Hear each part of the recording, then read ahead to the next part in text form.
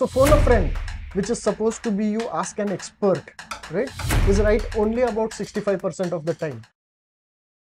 Do two wrongs make a right? The surprising answer, Shrikant, is that if you average together enough wrong answers, you actually get a pretty good correct answer. That is actually true. Yeah. And we tested it out. Yeah. So this is a concept called the wisdom of the crowds. And let me start with an example that we did just now. Yeah.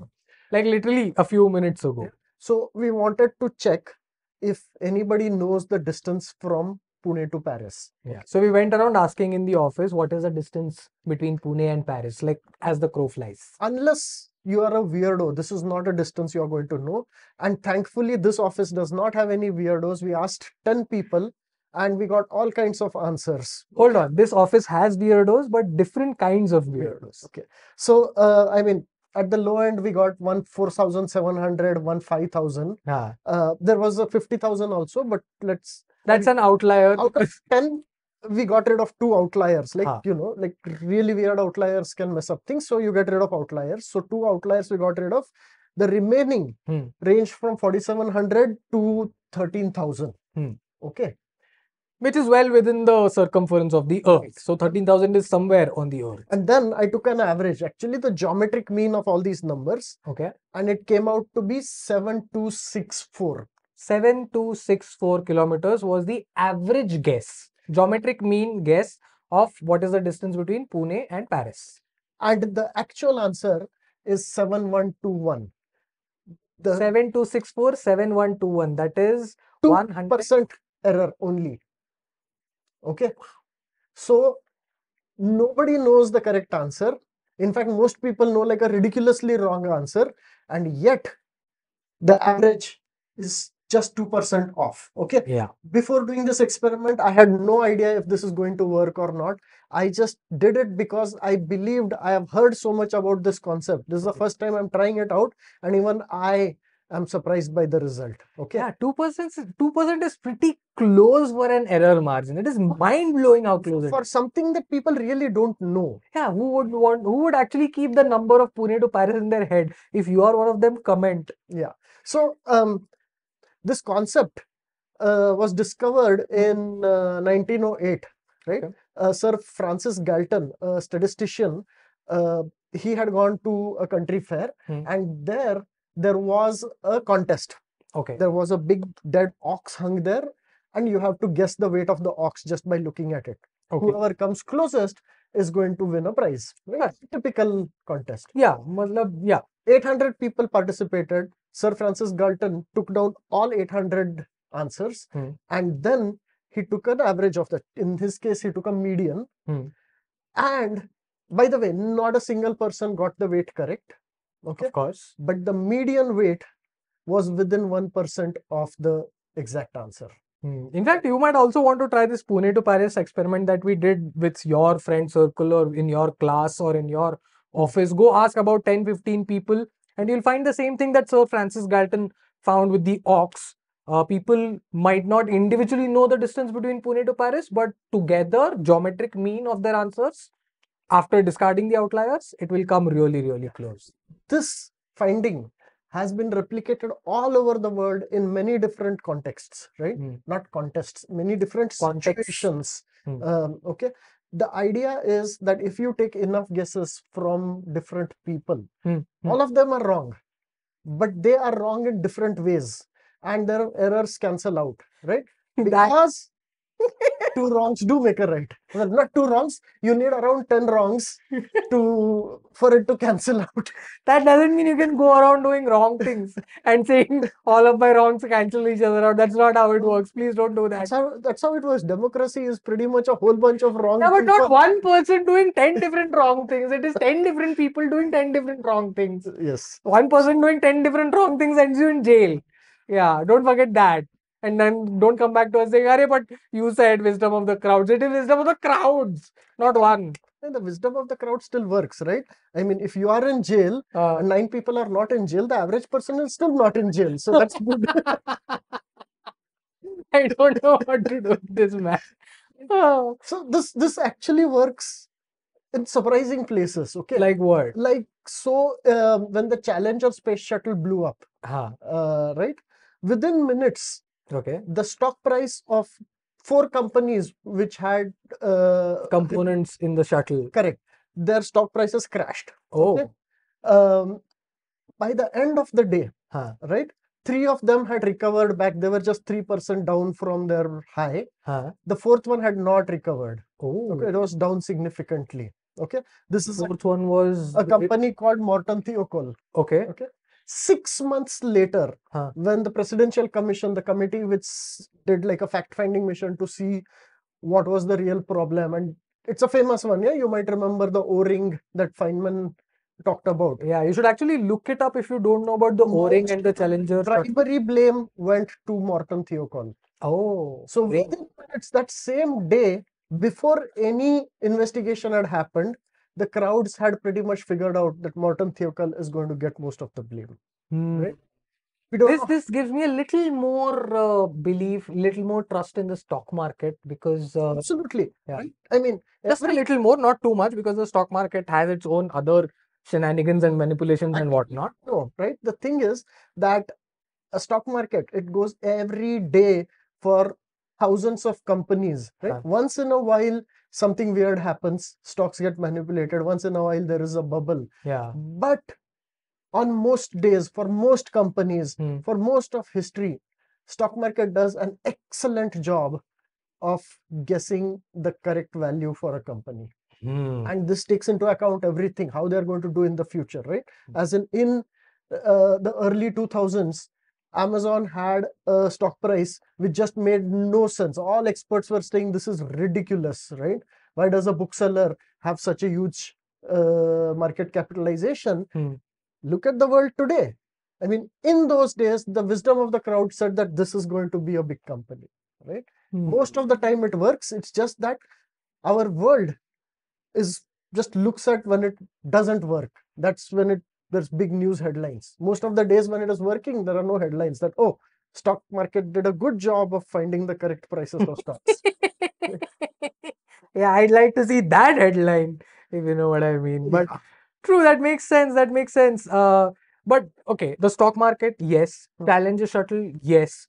But there are not many occasions in life or in whatever where we go around asking crowds questions. Like, not everybody is going to have a ready-made crowd in front of them, right? So when you do have a crowd, make the most of it, right? So for example, you end up on Kaun Banega Karodpati, Who Wants to Be a Millionaire?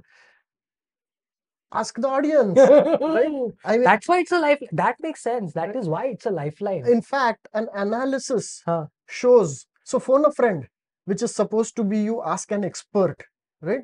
Is right only about 65% of the time. Whereas ask the audience is right about 91% of the time. Wow. That's wisdom of the crowds. Wow. That puts the whole Kaun Banega Karodpati utility of helpline scale in my head on a very different level. Yes. Because I always thought that if you don't know the answer to something, it is always better to ask the expert, to ask a friend to look it up and whatnot. Depends on the kind of question. Sometimes an expert is the right person to ask the question, but there are sometimes, especially when the question is vague and fuzzy and all of that, wisdom of the crowds can be much better. Yeah, 91% is a great strike rate, to be very, very honest. But then, okay, what if I don't have an audience at all? What if I'm thinking only about myself and only for myself? What if I'm a single person thinking about whatever? Funnily enough, there has been research on this. It's called the crowd within. Okay, you are not one Shrikant, you are many Shrikants. That is true. So the way not that I have dissociative identity disorder, but I am many Shrikants. I contain multitudes. The way this can be used will give 2 ways that have actually been researched. Right? You're serious? Yes. I thought, wow. If I ask you, right, what is the distance from Pune to Paris? In our experiment, you had said 8,000, right? Correct. If I had told you that, that's the wrong answer, can you come up with a better answer? I would have actually gone lower. Correct. In fact, there is research showing that when you say this to people and they come up with a second answer, of course, both answers are wrong, but the average is better than either answer, usually, right?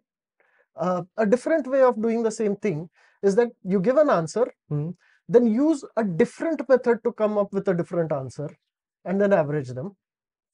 A third method is that you come up with an answer today, try to forget everything about it. 3 weeks later, try to ask yourself the same question and come up with an answer. And again, research shows that average of the two answers is better than just this one answer, right? That's what he meant when he said you are multiple Srikants. Like within technical term, this is a technical term. It's called the crowd within, and people do research on the crowd within. You'll find lots of articles on the web about the crowd within. Anybody doing research about the crowd within, you have multitudes of Srikants available for research. Right. I can give you a crowd within for your research. Let me know. Fascinating. Yeah. But then, can I use wisdom of the crowds for everything in life? Not really. Okay. What are the examples where I can't? I mean, usually when the answer is numerical, right, then averaging out the answer gives you a good answer, right? But many questions in life are not numerical, right? After graduating, should I do an MBA or should I go for a job? It's not a numerical question. So wisdom of the crowds isn't really going to help there. Because I was also thinking there is another saying that says, listen to the people and then do what your mind tells you.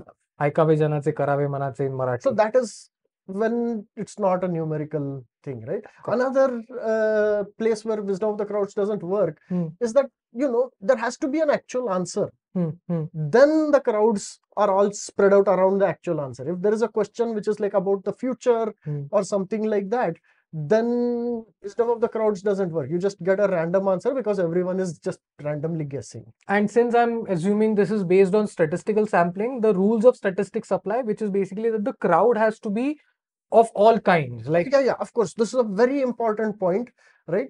If all of them come from the same background and they are all making the same kind of error, the wisdom of the crowds isn't going to work, right? Because they will have their own inherent biases. Right. If all of them have been influenced by the same Baba, right, then all of them are going to have a wrong answer in a certain direction. I wonder which Baba has an opinion on Pune to Paris, but I get your point. Go on.